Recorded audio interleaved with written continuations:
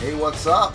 It's Flyover Libertarian Podcast, where three unimportant people from an unimportant place give you the opinion that you didn't ask for. I'm Josh, aka Iowan Cap. And I'm the Rural Rothbard. And I am Darebelly. So, what are we talking about? We're talking about Trump tonight, because he's still being talked about for some reason. You can see either that or they talk about the 90-year-old dementia patient who is the current president. So, you know, there needs to be something to divert attention away from the slow mental decline of the current leader of the free world. We could complain about him. We could complain about him plenty, but that would just be the low-hanging fruit. I think even his own administration knows what we would have to say, so... Yeah, and it seems like there'll be plenty of time to talk about that, but... Not if Kamala has her way. Yeah, well, you know. But yeah, I think there's there's much for a libertarian talk about the Trump administration, and we're just gonna nail our 95 theses complaint to his door right now. Let's go. And some of it feels like we're literally beating a dead horse on this. But also I think there's a point at which like a lot of people like me spent most of the Trump administration defending him just because of what they were attacking him for was stuff that was stupid and misquoting him. Yeah. Honestly, being very disingenuous with how they quote him. So, and that's not cool either. So we probably got caught defending him for a lot of those things, but now we're gonna nail our 95 theses to the door and complain about him. Yeah, it's true. It's kind of like I made a tweet the other day, and it kind of applies. I'm gonna slightly adjust it because I don't know that would fly on all of our audio carriers. But it's kind of like, it's not that I was pro-Trump, I was anti-Trump.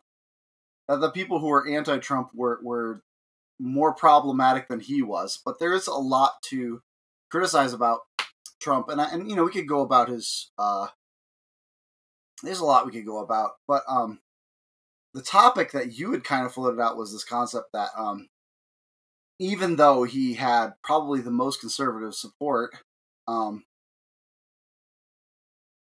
it's kind of a hard sell to call him a conservative. Yeah, and the reason why it's coming up again now is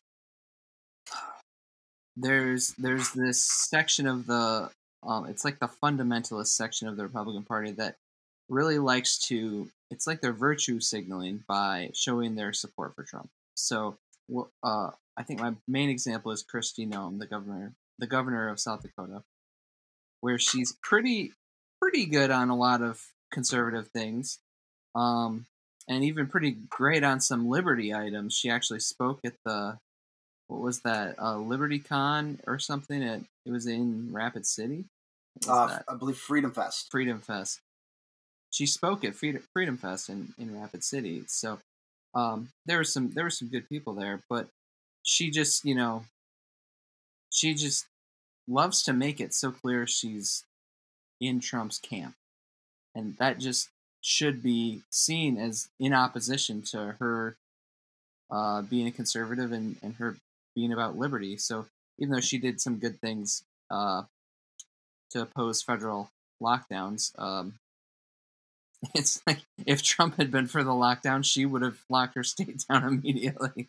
Like, it's like, so that's why this is coming up again, is because there's people that are supposed to be good conservatives that are just allying them with. Although I'll say for her that she didn't lock down when Trump was for lockdowns. Sure. Like, a lot of people conveniently on the right forgot that Trump was the president when we locked the country down. It's weird that everyone forgets that. Yeah, they're kind of forgetting that now, aren't they? Yeah. He wasn't out there being like, "Oh, this isn't a good idea." Like, he was cheerleader. Because he's an authoritarian. He was the one throwing the microphone. He's an authoritarian. He'll lock it down. He was the one throwing the microphone in front of Fauci. The same Fauci that he calls a fraud later. Yes. But he's the one throwing the microphone in his face. Hey guys, listen to this guy.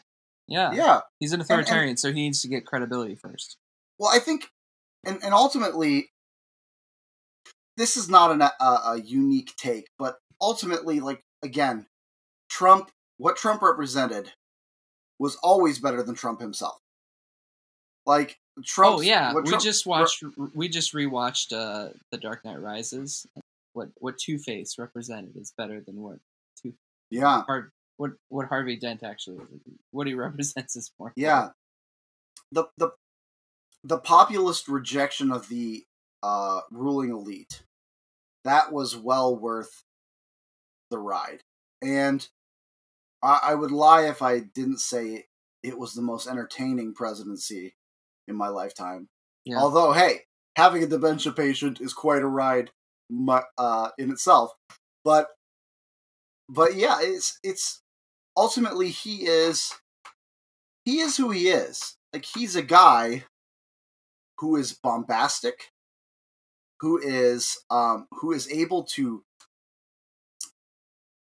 he's able to accomplish success on pure force of will and force of personality, like by being the biggest person in the room. He's kind of like the equivalent of just a big guy in the paint. He just throws his body around and people have to move. Sorry, that was a basketball reference. I know it's shocking since it came from my mouth, but like that's all he was. And he had, and this is something that a lot of people have had critique about him. Even, I would say, some good people on the right had critiques of Trump in this way, that he just was not ideological in any way. He didn't have any ideology. He was a Republican because it was the best way for him to market himself into the presidency. Like, he would have... If there was another option that fit him better, he would have just picked that. There was nothing ideological about his choice. Right. Absolutely. And that's why he used to be a Democrat. Right. Well, he used to be a Democrat because he was trying to make his way in the New York real estate world, and you had to be a Democrat. There's nothing principled, and there's nothing ideological about him. He's just doing what he does in order to get where he wants to go. And without any sort of ideology, he ends up hanging, like, you point out, like, the Trump administration, what they boast about for their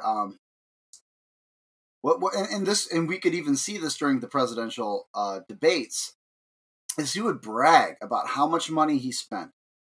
And it's somewhat interesting that conservatives didn't call him out on that, because these are still the people who have Reagan posters hanging up in their room, right? Like, these are still the people who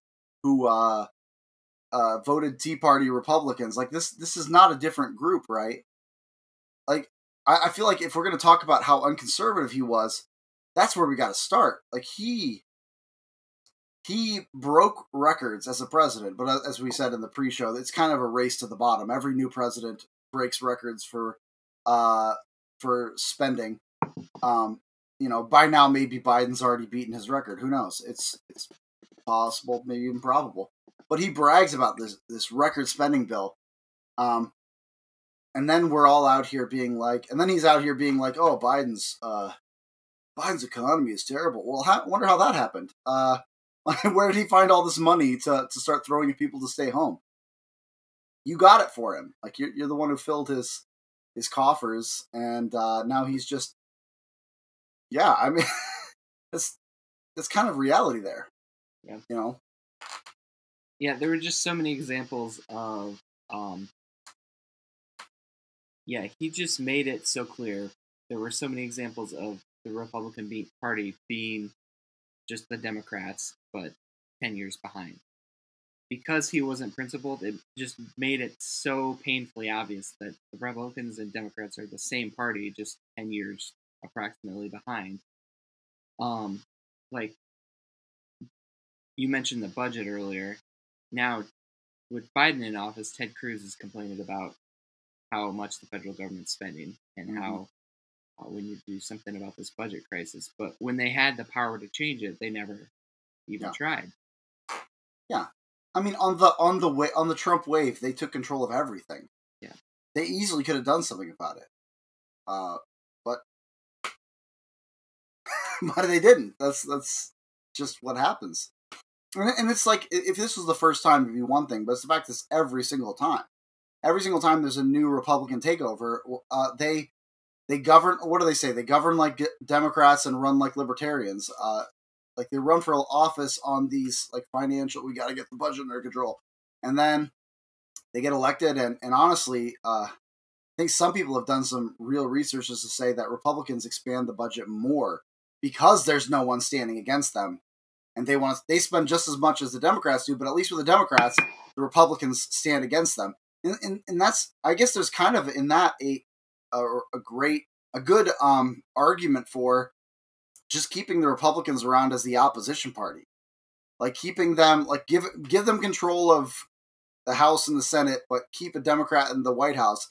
That seems to be the best. I think someone actually has said that tends to be the best way of lining it up for liberty. Give Congress to the Republicans, give the president to the Democrats, and then the Republicans spend their entire time trying to crap on the Democrats' legacy, and the Democrat can't get anything done. And so we win. Yeah, pretty much. I'd say the only actual big conservative thing that Trump passed was his tax cut bill, which seemed to be mostly for the wealthy, but it was still a tax cut nonetheless. Yeah. Yeah, absolutely. But it didn't reduce spending, so there's really nothing conservative about reducing revenue and increasing spending at the same time. Yeah, you could actually make not even just a libertarian, but a conservative case to say like a tax cut without a spending cut is actually bad. Yeah, like if you're cutting taxes while you don't stop spending, well, what good is that going to do? Then you have less money. You have less money in taxpayer revenue to spend. So where does all that money come from? Fiat. Yeah. And I think another thing about the Trump, and I guess we could, like I said, we've talked about, we could go after his foreign policy record, but it's interesting that there's a lot we can say good about his foreign policy record. Like he did not start a new war, which by the perverse scale we're judging on, yes, makes him the most anti-war president in our lifetime. Yep. But he also didn't stop any wars. But then we can also come back and say, well, he was embattled on that issue his entire time. Like, what would he have done if he had not hired the absolutely worst people to support him in ending a war? Would he have gotten out of Afghanistan already? Would he have pulled more out of Iraq? I mean, I have a hard time believing that he would have done anything good about Yemen, because he just loves them Saudis and all their pretty oil money. But who knows? He could have pulled out, but and so even though we've criticized, and there's some things that I think Scott Horton on Dave Smith's Part of the Problem did talk about how, and Trump not only didn't do good things, there were some bad things he did. Getting out of the Iran deal, of course, first thing that comes to mind, and he did some pretty he did some pretty dumb things with Israel, but Republican. Gotta keep Ben Shapiro happy. Yeah, but all the while, and then this is the interesting thing, because I'll say this: I didn't vote for Trump. Shockingly, everyone knows who I voted for. 2024. But I've always understood why someone would vote for Trump. Like I have a lot of, I work in the church and I have a lot of conservative people in my church. I never once looked at them and said, yeah, I don't get it. Why would you vote for this guy? I understood it. When your opponent when the Democratic Party is spotlighting all the worst parts of the left, and particularly all this critical race theory stuff, I can understand why they would see this guy as the only other option. But let's talk about that. The social conservative aspects of Donald Trump. Like, the fact that, like, I saw a meme on Twitter and I retweeted it the other day of the spectrum on LGBTQ rights. Went from the left, which had a picture of that really creepy dragon lady looking drag queen story hour girl, all the way to LGBTQ for Trump. And that, more than anything, is like there was a serious debate about whether or not a porn star should be invited to a conservative convention. Forget what he may or may not have accomplished in the White House. Just ask yourself if that's anything you expected 4 years ago. Yeah, and he certainly didn't stand in the way of it. I mean, it's been beaten to death by a lot of the never Trumper right, but man has multiple divorces, has slept with porn stars. I mean, if we're going to be honest, there is some creepy connections between him and Epstein. We don't know to the extent of it. It doesn't seem like he was as involved in Epstein as, say, the Clintons were, or Alan Dershowitz, who's suddenly the voice of reason for some reason. You've got he doesn't have maybe the depth of ties to him, but there is clear connections to him. And he's been getting a pass on that. Like, no one on the right seems to want to investigate it. And it seems like the left only wants to investigate it in order to throw off suspicion of, their guy Bill. But it's not even like he came in and said, well, I've changed my mind. I see the error of my ways. I'm going to be a good Christian man. It's perhaps the most blatant Christian pandering of our lifetime under Trump. Like, it was pretty funny. Every Republican does Christian pandering, but the most blatant of it happened under Trump. This one was so bad it was funny. As much as it wasn't the terrible... Okay, the fact that the left got so bent out of shape over his picture in front of that church holding a Bible, this was not an actual war crime, people. It was some pretty horrendous pandering. It was very cringy. If it wasn't turned into a scandal on the left, that's what we would be talking about. How cringy it was. The fact that he just pulls a Bible verse out of the air and misspeaks on what 2 Corinthians, which, yes, I get it. The Europeans call it 2 Corinthians, but Americans don't. He clearly just someone handed him a card and said, "This is your favorite Bible verse," and he's like, "Okay, 2 Corinthians, let's do that." It was the most cringy Christian pandering, which ultimately, if he had any sense, he could easily have looked around and said, yeah, they're not going to buy this. If he had just gone out there and said, "Here's the deal, Christians. Y'all know who I am. I'm not one of you, but you have to admit I'm a better choice than the other guy." Then I would have been like, okay, that's fair. That's probably fair. Yes, the guy who has married porn stars is probably a little bit better than the guy who wants to take your children and send them to Drag Queen Storybook Hour. Yeah. I would say, yeah, you got a case there, but that he still tried to do the pander thing, and at the same time, very, very clearly pandered to the LGBT for Trump crowd, which I haven't noticed that. You have a good example? Well, during his first campaign, he sees a rainbow flag and it says "Gays for Trump." Pulls it up on stage. He did stuff like that all the time, and there's something to be said about this. Okay, so if you want to say broadly rightist, even there, I'm a little bit uncertain that he counts. But if we're talking right in the sense of reaction to the craziness of the left, yeah, I mean, he was a good, he was a good avatar for that.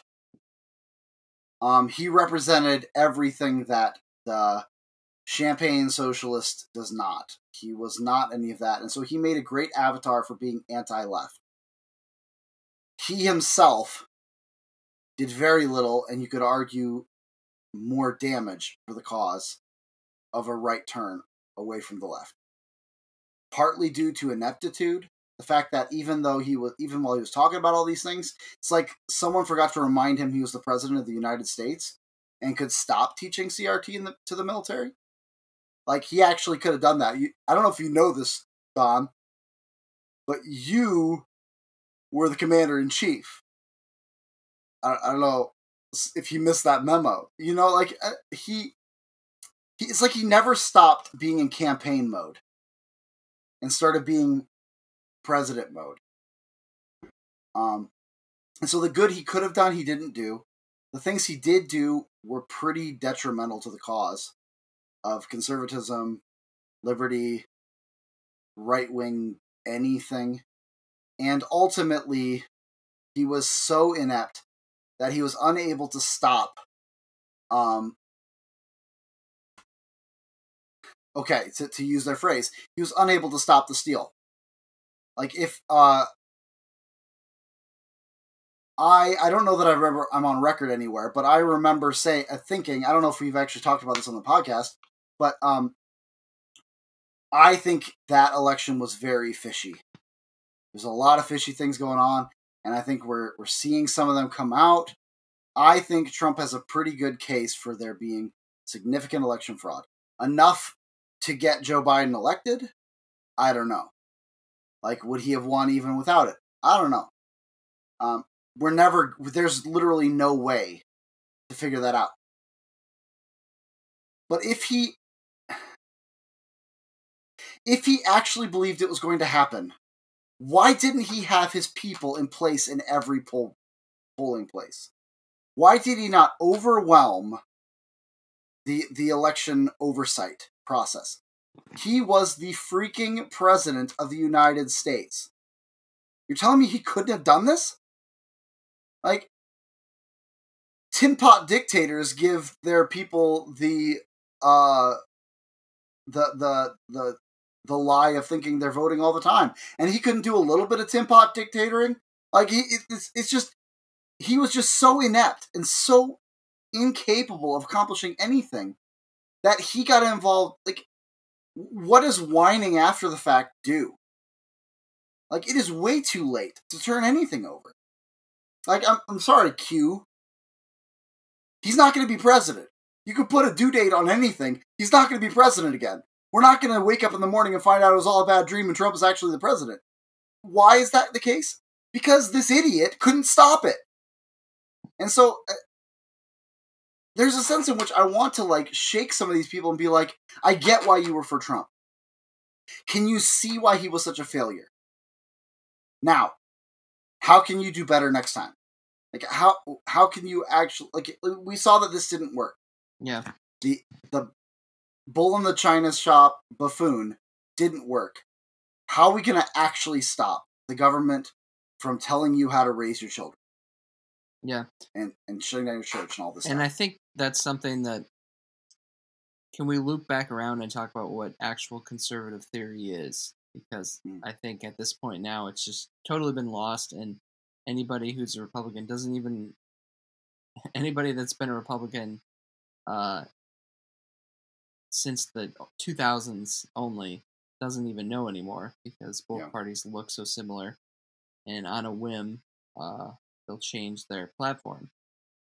It's like, what is conservative theory actually supposed to boil down to? Yeah, well, I mean, the hard part about it is that one of the strongest voices and founders of modern conservatism was anti-ideological, and so he was very much opposed to doing this. And so I think there's a bit of, like, so we're talking about Russell Kirk. and his big thing was that conservatism is not an ideology. Well, it would have done better if it was. Because eventually, in the void, someone is going to step up and try and tell people what is it. Well, it's following a strict interpretation of the Constitution. They say. Well, even by that standard, no. Trump did pass the bump stock ban. I hate to keep banging that drum, but that did happen. But conservatism, like when you really look at it, it's hard to separate it from this concept of the Western civilization and tradition and the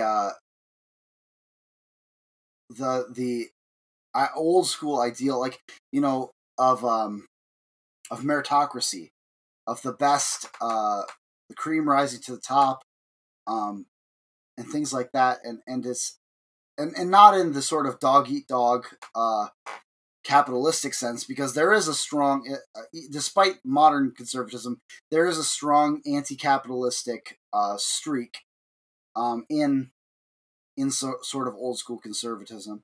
It's one of the areas that Rothbard and company were hoping they could cure paleoconservatism of in the paleo-libertarian, paleo-conservative alliance. They were hoping that they could learn from the paleocons about culture, and the paleocons would learn from the paleo-libertarians about economics. Well, we did learn about culture from them. There was no learning about economics. In fact, the famous moment when Hoppe stood up and said, "You're all a bunch of fascists," and walked out of the room, is kind of the moment the Paleo Alliance ended. Which is funny because everyone always comes at Hoppe like, "Oh, that Paleo." He's the one who shut it down because he said, "You're all a bunch of fascists," and walked out. And he's right. But there is this sort of natural aristocracy idea that we libertarians did learn from the conservatives. That is kind of in that, and it's this, but also the Western civilization is worth defending. That the value of tradition, so looking for the good and the classical virtues of the good, the true, the beautiful. That's very much at the heart of this conservative project. And you can look at Trump and be like, okay, so was the good, the ethical, I guess you could say the moral, promoted by Trump himself and by the Trump administration? Absolutely not. Yeah, he's just so vapid. He doesn't have that. What Yeah. And I think this might make some people interested and some people triggered. What does Western civilization have to do with that? And what's worth defending or preserving about that? Sure. If you have a the best explanation I've heard of this is from the Liberty Classroom, Tom Wood's Liberty Classroom, Jason Jewell's Western Civilization class, where he starts off by defining it, and he sees it as largely the way he defines it is the Greco-Hebraic tradition as interpreted by the Romans and the Germans, the kind of Western civilization. So there's a kind of a process of the Hebrews, the Hebraic tradition, of course, comes to the Western civilization through Christianity bringing those Hebraic moral law virtues. And they specifically interpreted it through their Greco-Christian lens. And of course, the Roman civilization, in its Christianization, spread and applied this Christian truth, or at least a Christian worldview. Whether it was perfectly biblical, I'm not sure. It was also being spread by a state, so there's that. Yeah, and it came with those kind of things. But then the German, or you could say the Anglo interpretation of it, what you would call European interpretation of it, is kind of what we mean by Western civilization. And so there's a strong, like certain concepts that we've become accustomed to, this idea of the rule of law. It's a Western virtue. It's the idea that law itself, law not lawgivers, rules not rulers, is a Western civilization concept. Um, like I said, the true, the good, the beautiful. Superiority of things like philosophy in the mind, and would you say that objectivity goes with that too? Yeah, I would say that too. Yeah, the true, the good, beautiful. That has to come with objectivity. Yeah. Yeah. And so, those are things that are being opposed by a lot of people today. Yeah. So it's just a system of thinking and a tradition of thought and a way of thinking. That many people think has merit. Yeah. And there's a lot of like conservatism, and we've talked about some of these things before. I know. I think in episode 2, I think when they're talking about Iran war, and so to prevent that podcast from becoming dated, we talked a little bit about conservatism. But there's sort of a sense in which conservatism also has a more realistic understanding of human nature, whereas the leftist impulse is the idea that you can fix human nature. Well, the rightist conservative impulse is to say, no, people are just people. You can't fix it. We need to keep in mind human nature in whatever social order we create, which comes with it a kind of realism of the of your ability to reshape a culture in your own image. Like there's a very strong case to be made for saying imperialism is a leftist ideology, because it is this idea that you can come into another place and impose your virtues on them. Well, that's something that conservatism, at least the early conservatives, were against. Now, of course, George W. Bush mucked that all up, but yeah, he's from Connecticut anyway. And frickin' Yankee. But they also also a sense of localism, I think, too, of conservatism. Like this, you see this a lot on paleo Twitter, is this idea, especially from, I've seen a lot of Southerners, and actually our friend and Democracy, Jared from the Hoppian, from Hoppian.org, he's talking a lot about that on Twitter, about like reclaiming his Southern identity, and why is he doing that? Is because this sort of localism, like this is kind of what I'm trying to channel a little bit with my sort of Iowan pride thing. I've spent so much of my life thinking Iowa's a great place to leave, and I'm trying to sort of say, like, well, no, I am shaped by this state. Am I saying it's the best state in the nation? No, I'm saying it's you're my seeking state. out the good, the true, the beautiful in that. And so some people hear stuff like Western civilization or pride in something like that, or like with Jared and his Southern roots, and they link that to race and white, and like, oh, you're proud of like your whiteness. It's like that has nothing to do with it. Well, and this is a place where I think the left is right. There's this idea that whiteness is the problem. It's a problem that needs to be overcome, and I think they're right. I think there's a problem with that concept of whiteness. Like like, am I white? Well, no. I'm Dutch.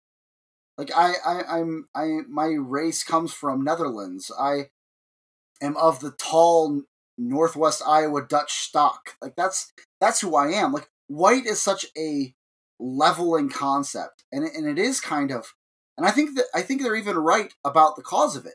There's a sense in which it does come from this concept of supremacy.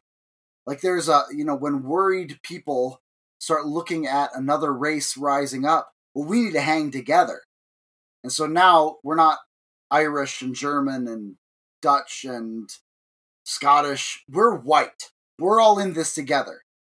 I think there is a very collectivistic and an anti-conservative way of thinking of things with that. Just think about the way one of the really interesting Black conservative movements is the Hotep movement, and it is very much a pro-Black movement, but not in this sense of trying to ask white people permission. In the sense of just be black and be great. And I think there's I don't know. Do I agree with everything they say? No, I think their historical understandings of things is a little bit off. But I think there's something really interesting about that, and that is kind of an interesting conservative, like black conservative movement, because then they'll look at kind of quote black conservatives and be like, "Well, y'all are just begging to be white," and there's a sense in which you're like, they're not wrong. They're not wrong. There's some of them who are just kind of like, please accept me, and please accept me because I'm not really like them. I'm like one of you guys. There's a really great yeah. Key and Peele sketch called Black Republicans. You should go look it up later. I probably should. Okay. But that's kind of what's interesting about that is that's where like I think this pro-Western civilization concept is to be like not all. We also acknowledge that not all Western civilizations were the same. They were different expressions and local expressions of Western civilization. And not all parts of it were good either. And that's the point, is looking for that and saying this comes from this tradition. Yeah. And we find that this is positive. Yeah. Well, I mean, because one thing that I talked about, and actually I talked about this on maybe the most recent. Oh no, it wouldn't be the most recent. Man, all of it is flowing together in my mind. We've gone on a spree of recording a bunch of Anarchist Bible Study episodes because I was on vacation or traveling through most of the month of July. So I have no idea when we recorded this. But I talked about how, like, it's ironically the demise of Western civilization came packaged with Western civilization. This self-critiquing thing. There's a natural method of self-critique in the Western in the Western thought. Like no other culture, no other civilizational mindset comes with an internal critique like Western civilization does. Like Western culture is the only culture that would say our culture is no better than your culture. Like every other culture would look at our culture and be like, well, that's stupid. Like what you're doing is stupid. Or they would even package it as evil. But there's this sense of tolerance that comes in the Western civilization model for other ways of doing things. And even, like I said, the internal critiquing. And so you could argue, in fact, I saw a meme of this, and I think it was shared in one of the Facebook groups. In fact, it might have been an anarcho-Christian Facebook group. But it was that meme of the soldier standing between the guns and the person laying down, and they labeled the person laying down as Western civilization, and the person standing up as Western civilization, and the weapons coming at them as Western civilization. So Western civilization defending Western civilization from Western civilization. That's essentially what's happening with the modernist, postmodernist controversy. It's Western civilization turning in on itself. And you could argue that's a major flaw in Western civilization. Is this their strength is also their weakness. We're gonna come apart at the seams because it came packaged with the tools of its own demise, which is what happens whenever you make Christianity a means instead of an end.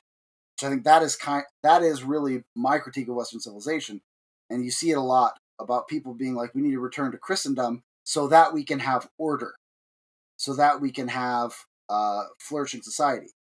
So Christianity is a means to an end. Well, Christianity makes a great end. It's not a great means. You have that. You end up doing things like enslaving and murdering indigenous people because they're savages who are not conforming to Western Christian values. Yeah. Well, it justifies things like that. So looping back around, the beef is that these concepts are unknown / forgotten in a modern conservative party, basically. Mm-hmm. And so that's why we see these compromises and this constant drift to the left and vapid candidates that have to pander to Christians in hilarious ways. I think my biggest beef And really, it's interesting that we started with a critique of Trump and we ended with a critique of conservatism. And I would say largely, I've said this often, I'm largely of the conservative mentality. I think the biggest critique against conservatism is what Russell Kirk saw as its strength. The fact that it is not ideological. So it's a sense. It's a tendency. It's just a compass. Yeah. Yeah, it's a tendency. It's a tendency to not want what is new. Yeah. Well, how far back do you go to what should be stuck with? Like, so you've got these conservatives who are following Malice's law to a T. They're just progressives driving the speed limit. Well, why is that? It's because they have no ideological grounding to oppose these things. They just know it's new and it doesn't seem to be better than what was. And they're right in a sense, but they don't see how what was, like there's no cause and effect in their mind of seeing how what was, that the thing that you're longing for, older leftism, older liberalism, that is what set up modern leftism and liberalism. Like this is all cause and effect. And so since they have no ideological grounding, they don't know what they're swinging at. Yeah. Like they don't know who the real enemy is. And this is why you've got this constant tendency of conservatism to go after the wrong enemy. Their compass will point towards the right, but if they're already pretty close to the left, it's just going to bring them slightly to the right. It doesn't tell them how far to go to the right. Right. And it's kind of like, I think there's an interesting, I picture it like that IQ, that IQ bell curve, where you've got sort of rightism on the bottom and on the top. Like, rightism can be a very stupid, just sort of like, this is new, I don't like it, get rid of it. Or it can be, this is new, it's not working, go back. Yeah. There's a little bit of an antibody effect going on with the critical race theory thing. That they're just like, this is not the math that I learned. This is not the history that I learned. Let's stop it, go back. And that's not better. Like, what were you taught before? You were taught a different kind of lie. Like this sort of jingoistic America good, United States presidents great. Yeah. Everything good is because of the U.S. government. Like, that's not better. Like, and again, this is the problem with having no ideological grounding. You can't define. In fact, we attempt to define the right, and there are some things that we can say absolutely. This is like rightism. We can come up with a few principles of the right, but largely what it is it is anti-left. And unless you have it's kind of like the issue of going on a journey without knowing the address that you're going to. Like, how do you know that you're driving down the right road if you don't have a goal in mind, if you don't know where you're going? Yeah. And I think that is a major flaw of conservatism and rightism. And this is why I think the paleo-libertarian strategy is not as flawed as some of those Lawbertarian types want to say. This concept of reclaiming the rightist identity of libertarianism. We are, like the old right, we're largely libertarians. Albert J. Nock, H.L. Mencken, such like that.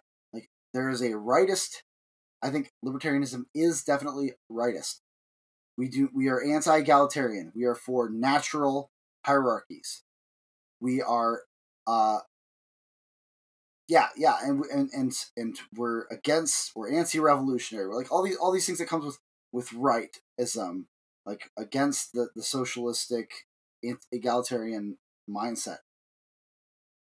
Reclaiming it as a rightist mentality in order to show the right how to be the right better. And even how to show conservatism how to be conservative better. To come in and say, here's the problem. Every time you try and get in bed with the government, every time you try and govern it ends up going badly for you. Hey, guess what, guys? A piece of paper can't keep your rights intact. Well, or even, but I think there's also a sense in which we can learn from them as well. Like, they could very easily come back at us and say, well, the non-aggression principle is just a gun-free zone for libertarians. They're like, well, yeah. If you don't have, and I would say this is where conservatives to be are right, in which we can learn from them of like, yeah, really, and we Christian libertarians would agree with them and saying, well, yeah, it's because you don't believe in a transcendent judge who's going to uphold this law. Like, rule of law only works when there is a higher lawgiver. But I think that we can come in and we can tell the conservatives how to be better conservatives. Like, say, hey, first of all, just bring your children home. This isn't good for the conservative movement to have all of your kids dying in the sandbox.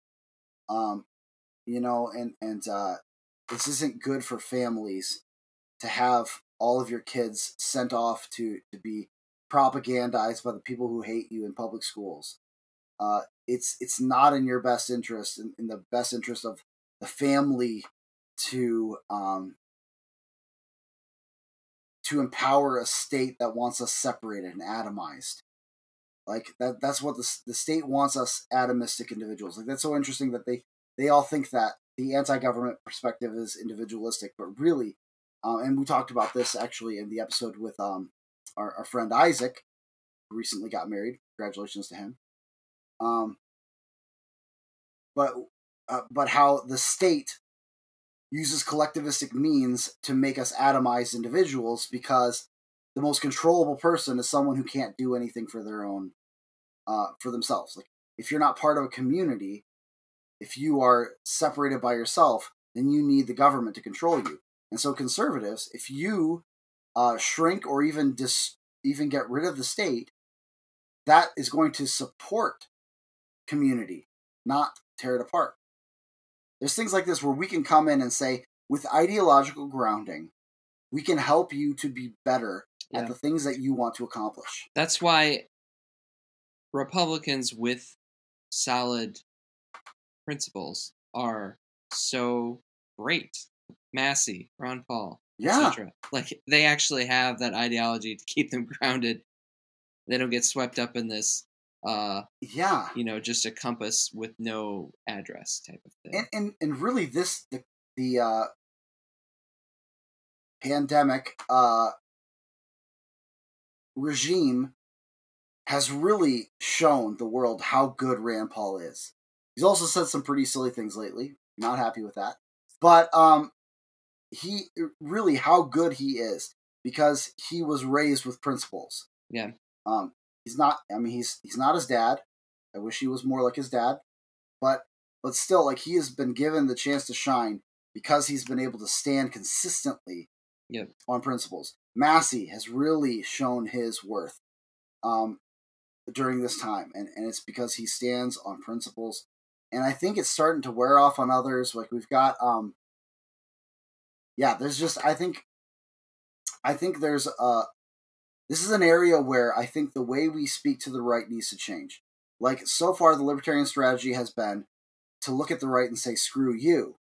Well, how's that working out for us? Because the left ain't going to have us. I think that's part of the reason I want us to be like, libertarianism needs to reclaim their rightist identity, because you will always be the right to the left.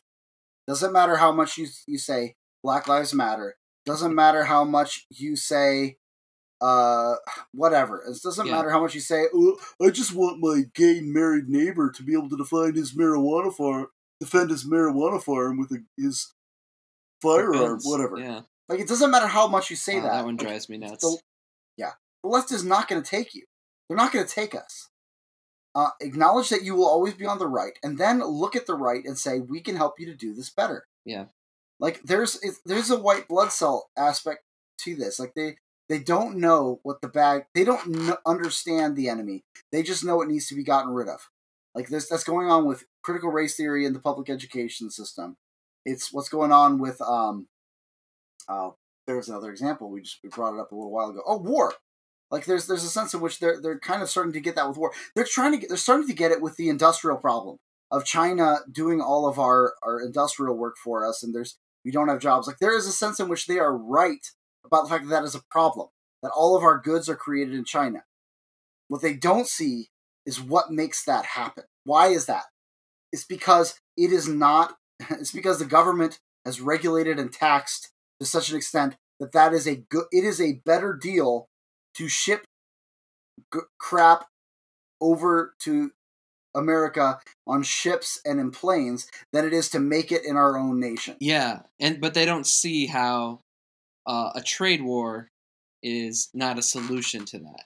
Yeah, the trade war is not going to solve it. It's just going to make goods more expensive. The real answer is to say, so let's beat them at their own game. But what's the problem? What is China doing well? It's enabling industrialization in their own nation. It's doing it in a way that it is going to collapse. I think actually, I just in the last week I've been trying to get caught up on all my podcasts, and so I listened to a lot of Dave Smith the other day, and he had talked about how about that on his podcast a little while ago. It's like, that what China's doing is a massive Keynesian bubble. Like they are a bubble as a nation. And it's going to collapse. We don't need to engage a trade war. We need to let them fall apart and not set up our own bubble. And they will. For all other reasons, for all other purposes, they should be all about Bitcoin because it's going to take down the U.S. dollar hegemony. But they can't be about Bitcoin because they've just made a giant Keynesian bet on industrialization. Yeah. I just came up with the title for your next article, Darabelli. The conservative case for Bitcoin. Hey, there it is. Say something, Darabelli. Are you still? I'm here. I'm alive. Are you awake? I'm listening and learning. He's like a sponge for knowledge. You know what's so funny is like if your experience with Darabelli is only our podcast, you might think that he doesn't have a lot to say. That he doesn't know English. But honestly, like really, in our little communities, we've got of discussion groups online and on Keybase. He's the one who's running all those conversations, and so you want to know what Darabelli thinks. You add him on Twitter. He's got a lot to say. He just can't get a word in edgewise with us loudmouths. Yeah, and I'm going to add to our list for the next episode, talking about what you guys just brushed on in terms of China and shipping stuff overseas, but the U.S. policy with the petrodollar over the last 50 years, in addition to everything else that you talked about, has created a system where it just destroyed the middle class. It destroyed middle-class jobs. It destroyed manufacturing in America because it was convenient for those who get to make the decisions to create the U.S. dollar system, the U.S. global system for the U.S. dollar that we have nowadays. Yeah, absolutely. And I think that's another area where we could, and I know like this is the Horton's law. One of Horton's laws is Scott Horton's law is attack the right from the right, attack the left from the left. I think I maybe wouldn't use that phrase. I would instead say, teach the right from the right. I think there's a sense in which we don't have to treat them like an enemy. We can come at them and say, all these things that you're looking for, well, not all of them, but most of them, affirm all the good things they're doing and say, we can help you do it better. And I think one of the ways we can do that is, what you're talking about is go after the Federal Reserve. And that's really like what so much of Ron Paul's success was showing the right how to be anti-war and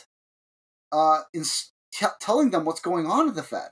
Yeah. And showing them, like, it's one of those things that, like, it was so fascinating. And I've said this before. When I first heard of Ron Paul, I think I actually said this with our interview with Jared of the Hoppian. The first time I heard the libertarians, they were always going on and on and on and on about the Fed. And I was like, my gosh, that's the most nerdy thing you can talk about. But really, if you can red pill someone on the Fed, like the rest of it just falls into place. Like, because it is so far reaching. Like the effects of the Fed. Jimmy Song on our episode 20. Go listen to that. I mean, I'm plugging all of our episodes today.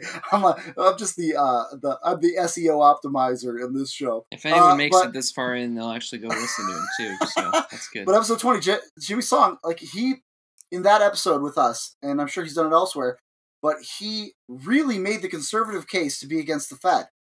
The way that it affects culture, the way that it affects art, like our art is such like art is garbage today, and it has so much to do with the high time preference society created by the Federal Reserve. The fact that people can't or won't have families and can't or won't settle down in a house. This is all laid at the feet of the Federal Reserve. The fact that, like, someone had pointed out recently, like, I think it was Tim Dillon being like recently, like, well, you know, the boomers aren't retiring out of their large houses and finding a small condo. Well, the Federal Reserve makes that a bad investment. Right. Like, why would they do that? Their greatest asset is still their house. As much as the, you know, they replaced the real estate bubble with another real estate bubble, and it's like so much of the evils of this world that the conservatives complain about. So much of this, like this anti-family values, this constant revolution. Like, we want the new thing, the new thing, the new thing. That consumeristic mindset that tears apart families. This is all laid at the foot of the Federal Reserve.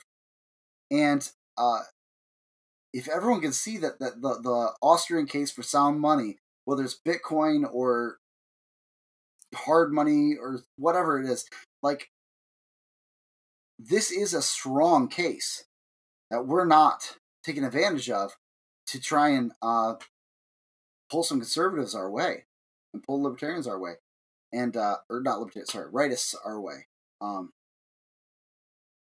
But of course, the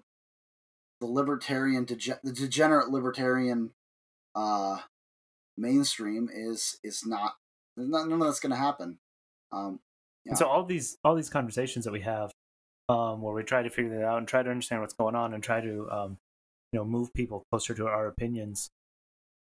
We all have these because the government actually has some effect on our life, a significantly large, measurable effect, and that is directly related to the Federal Reserve. Where, like, it is true that you can say bad money causes crappy art in society. There's a bit of a trail to go from the one to the other, but it's so easy to draw the line between bad money and too big of a government. And if you whatever your sound money is, if you have a sound money standard, your government is small and limited, and they can't print. And if they want to spend money that they don't have, they're going to have to tax their people. And then the people will be like, no, I don't want to do that. And so, like, one of the very practical applications of a solution here is just take money out of the hands of the government. And I mean, that's where Ron Paul was, and the Fed. If the Federal Reserve can, go away and get out of bed with the federal government, so much will improve just because the money itself will get better. Yeah.